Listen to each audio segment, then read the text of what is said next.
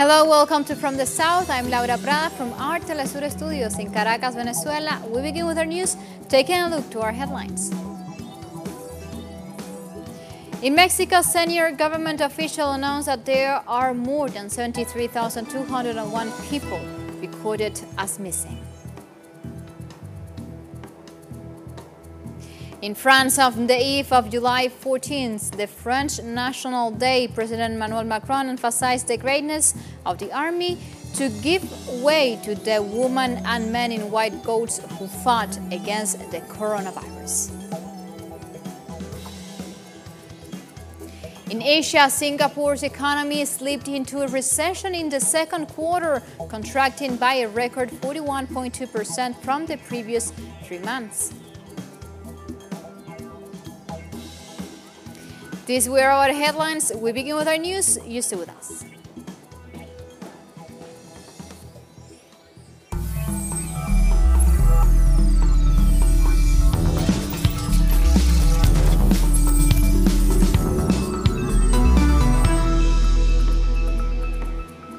We begin with our news. In Mexico, a senior government official announced that there are more than 73,201 people recorded as missing, including about 2,394 who were registered missing this year. Most of them after a military anti-drug offensive deployed in 2006, the year since which 6,625 bodies have been found in clandestine graves. The Ministry of the Interior announced on Monday, until the launch of the military strategy against drug trafficking, 1,523 people were reported missing, of whom the first case occurred in 1964.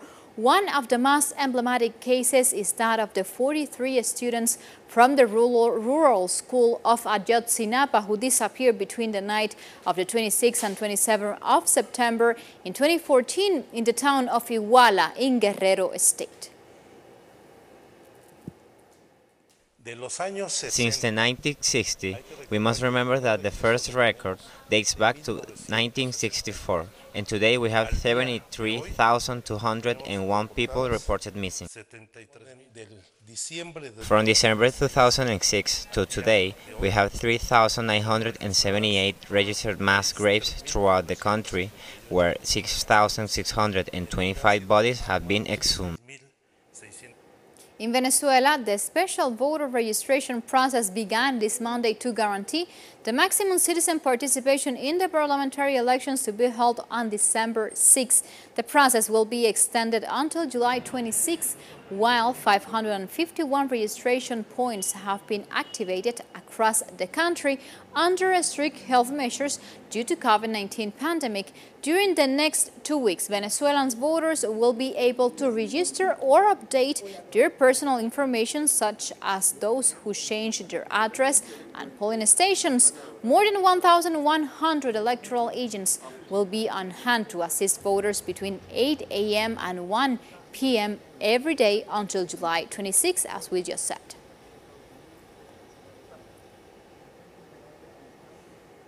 And Colombia is facing a critical situation due to the rapid spread of the novel coronavirus. The increase in COVID-19 cases places Colombia in the fourth most affected country in South America, reporting more than 150,000 cases and over 5,000 fatalities. The spread of the virus in the country coincides with the economic reopening plan promoted by the national government. Meanwhile, health workers denounce a lack of supplies to treat patients, while the demand for intensive care units continues to grow and hospitals are overcrowded.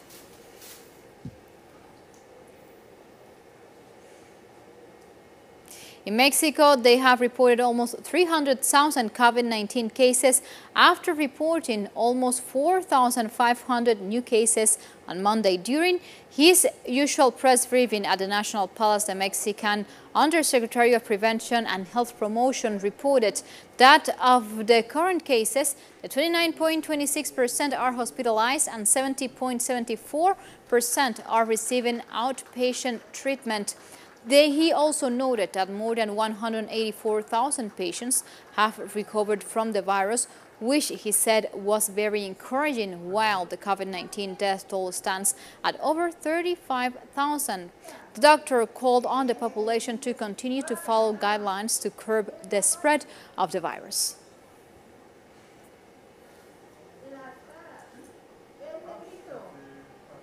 We continue talking about COVID-19. Amid the COVID-19 pandemic in the Caribbean island of Cuba, they are manufacturing ventilators which are essential for the treatment of critically ill COVID-19 patients.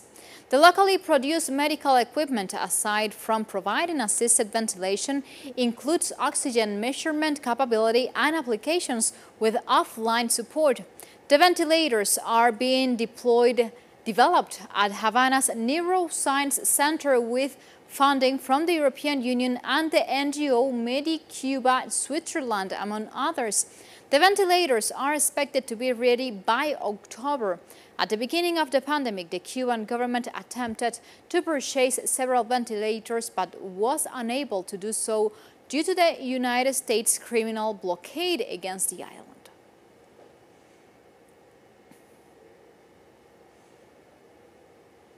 And also in Cuba, I'm talking about culture. On July 18th and 19th, the Concert for Cuba from Chicago Hot House will unite artists online against the U.S. blockade. The star-studded event will condemn the economic, commercial, and financial blockade imposed on Cuba by the United States for almost 6 decades. Musicians Dionne Warwick, Michael MC Donald, John Cleary, and many others will feature. The online concert will also see performances by Cuban stars such as La Orquesta Aragón, Alexander Abreu, Los Van Van, Omar Aportuondo, among other Cuban artists. The event also supports the nomination of Cuba's Henry Reeve International Medical Contingent for the Nobel Peace Prize for its contribution to fight against the novel coronavirus pandemic around the world.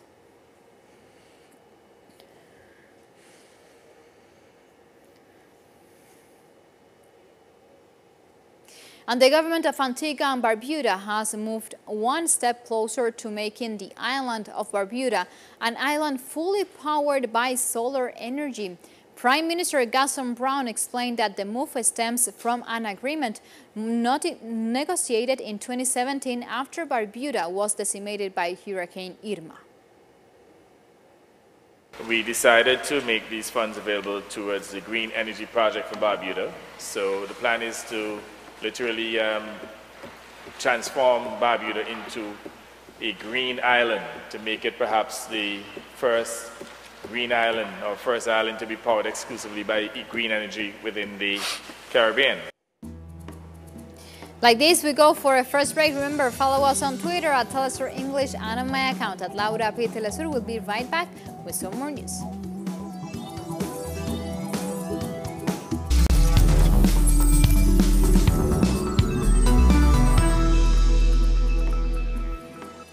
We are back with our news. On the eve of the July 14, the National French Day, President Emmanuel Macron emphasized the greatness of the armies to give way to the women and men in white coats who fought against the coronavirus. This was said in the 2020 edition of the national holiday in the reduced COVID-19 format that will be dedicated this year to the units mobilized during the health crisis. Mais demain, exceptionnellement. But tomorrow, the armies, and this is your greatness, will also be able to give way to the men and women in white coats who have fought, Mr. Minister, and who continue to fight in French Guiana in particular, where you were yesterday in the company of the Prime Minister and the Minister of the Overseas, but also in a number of places in our country, who are continuing to fight, yes, to provide a bulwark in the exceptional health crisis that has hit us, and that continues to affect us. We continue. Bulgarians gather for a 5th consecutive day to protest against corruption and to demand the resignation of conservative government of Prime Minister Boyko Borisov. The protests in the capital were sparked by an unprecedented raid by heavily armed police and prosecutors on the presidential headquarters on Thursday. The surges on Thursday sparked public anger and brought thousands of demonstrators on the streets of Sofia to condemn the raids as an attack by the government and the chief prosecutor against the socialist-backed Radev.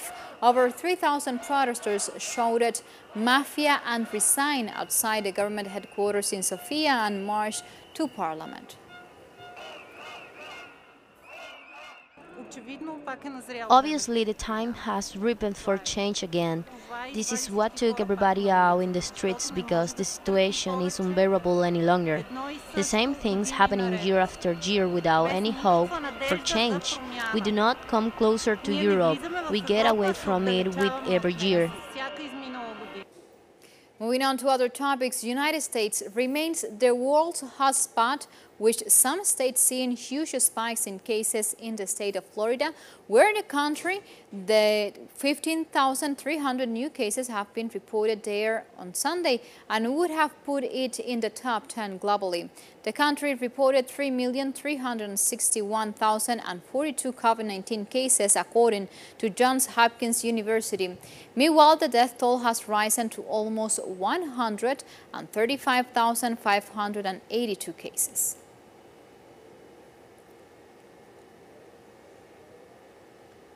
As U.S. faces an alarming spike in coronavirus cases, White House Press Secretary Kayleigh McEnany assured reporters that the United States is doing very well with the pandemic. When you compare us to other countries, we have the most testing in the world. When you compare us to other countries on case fatality rate, other industrialized nations, we're very low and beating most countries, if not all, in Europe. So we're doing a lot on the world stage, a lot right. Noted that we were supposed to have a ventilator shortage, and as it turned out, the U.S. actually sent ventilators all around the world. So the U.S. response has been historic, and by several metrics, including the three I just mentioned, we're beating the rest of the world. As this was announced, Dr. Anthony Fauci, director of the National Institute of Allergy and Diseases, said the United States is in a resurgence of new coronavirus cases, with daily cases nearly double the country's previously high baseline. Infection rates have been also rising in the south and west of the country. We have peaked at a high level and stayed at about 20,000 cases per day for months, until just recently, about a couple of weeks ago, when we tried to start opening in certain of the states. And as the senator said very appropriately, sometimes a bit too soon, sometimes jumping over some of the checkpoints. We now have a resurgence where we've gone up as high as 57,000 cases, which is almost double what it was at our so-called high baseline. Taking that into consideration, also in the United States, California Governor Gavin Newsom on Monday reintroduced the lockdown measures to contain the spread after reporting 8,358 new coronavirus cases on Sunday.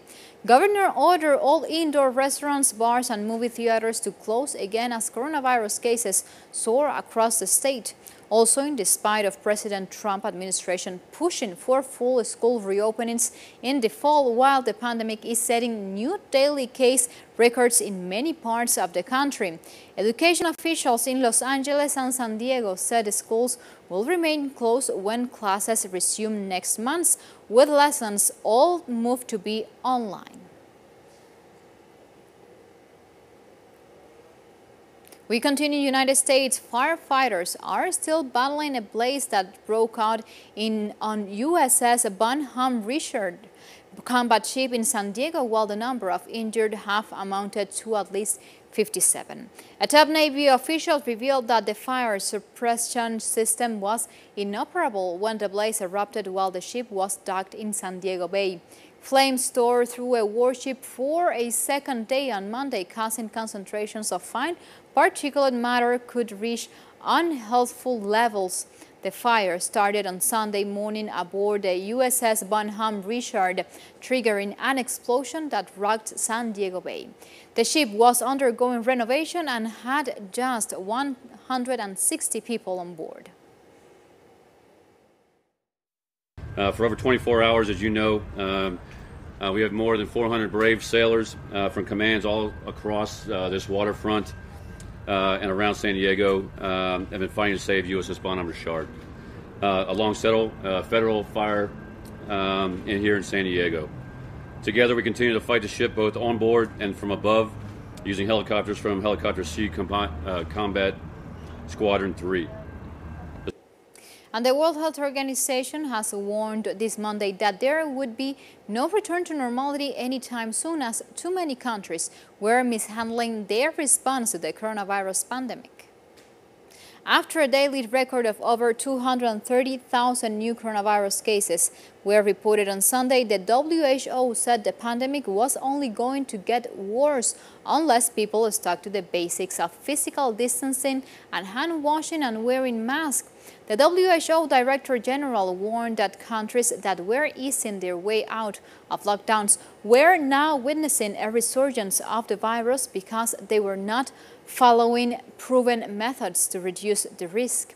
He stressed, the Director General of the WHO stressed that too many countries were headed in the wrong direction. Yesterday, 230,000 cases of COVID-19 were reported to WHO. Almost 80% of those cases were reported from just 10 countries, and 50% come from just 2 countries. Although the number of daily deaths remains relatively stable, there is a lot to be concerned about. All countries are at risk of the virus, as you know. I want to be straight with you. There will be no return to the old normal for the foreseeable future. I repeat, there will be no return to the old normal for the foreseeable future. But there is a roadmap to a situation where we can control the disease and get on with our lives. Time for another break. We'll be right back. Just stay tuned with us.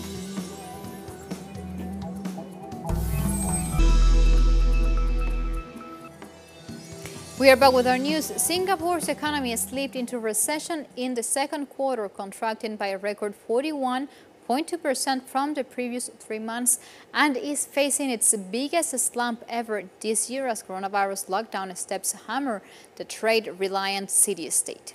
On a year-on-year basis, gross domestic product (GDP) plummeted 12.6%. Preliminary data from the Ministry of Trade and Industry showed this Tuesday.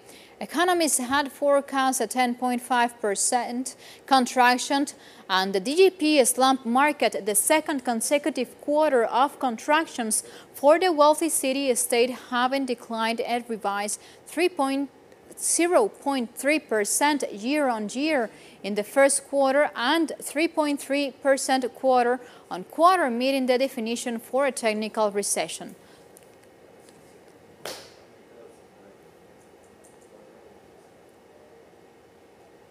And the oil market is getting closer to balance as demand gradually rises, OPEC's Secretary General said on Monday, 2 days before the group and allied Russia meet to decide whether to ease output curbs from August. The Organization of Petroleum Exporting Countries and allies, known as OPEC+, have been cutting output since May by 9.7 million barrels per day, after the coronavirus crisis destroyed a third of global demand and caused a price collapse. After July, the cuts are due to taper to 7.7 million barrels per day until December, although a final decision has yet to be taken. A panel called the Joint Ministerial Monitoring Committee, the JMMC, meets on Wednesday to recommend the next level of cuts.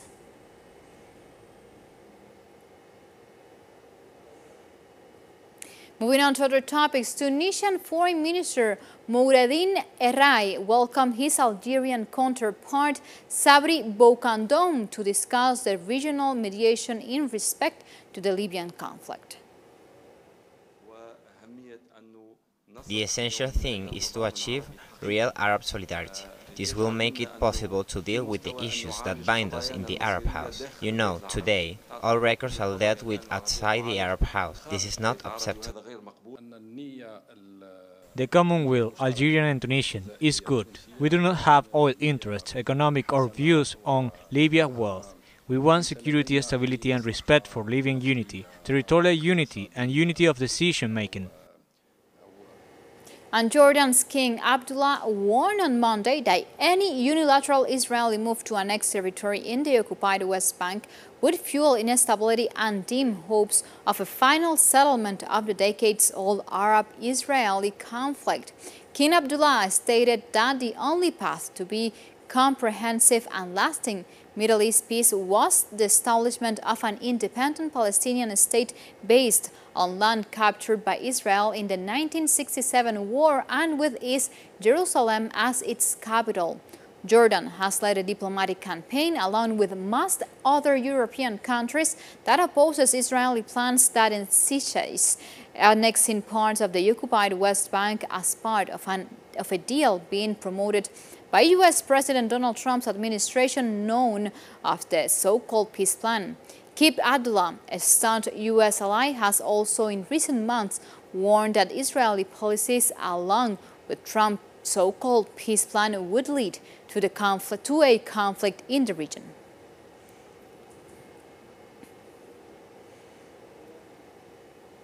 And Morocco on Monday announced a return to lockdown measures in the northern port of the city of Tangiers in the face of a new outbreak of the novel coronavirus weeks after easing nationwide restrictions.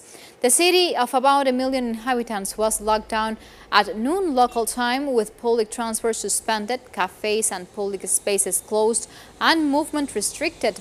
Residents are only allowed to leave their homes in cases of extreme necessity. The Interior Ministry said that exceptional authorization from local authorities would be required for movement within or beyond the city. Morocco, with a population of 34 million, has recorded almost 16,000 cases and 255 deaths.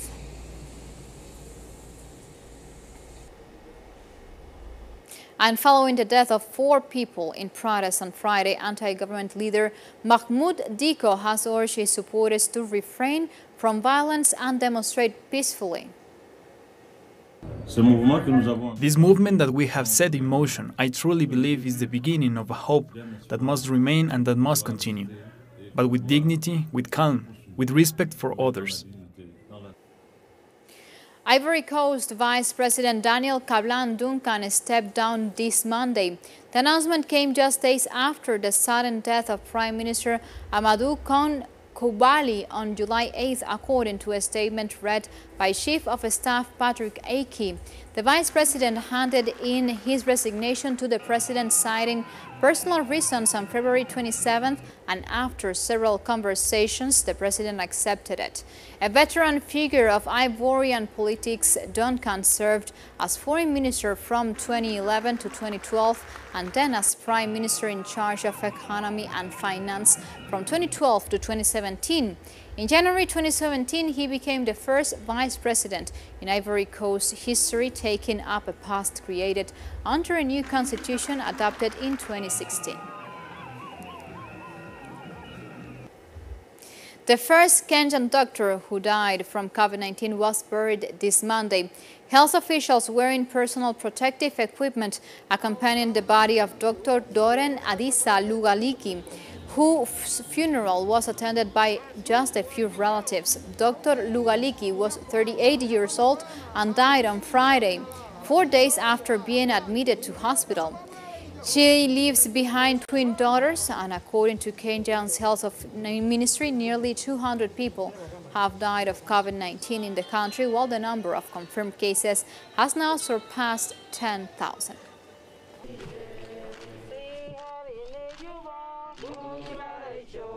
For my sister, she had diabetes. Doctors call it DKA, and that is what killed her. So please, the people should avoid this stigmatization. It feels so bad when somebody looks at you like he wants to run away from you and think maybe you can infect them. Like this, we come to the end of this news brief. Of course, you can find this and much more other news on our website, tulsaenglish.net, where you can read opinion articles, watch special interviews, and update yourself about COVID-19 numbers throughout the world.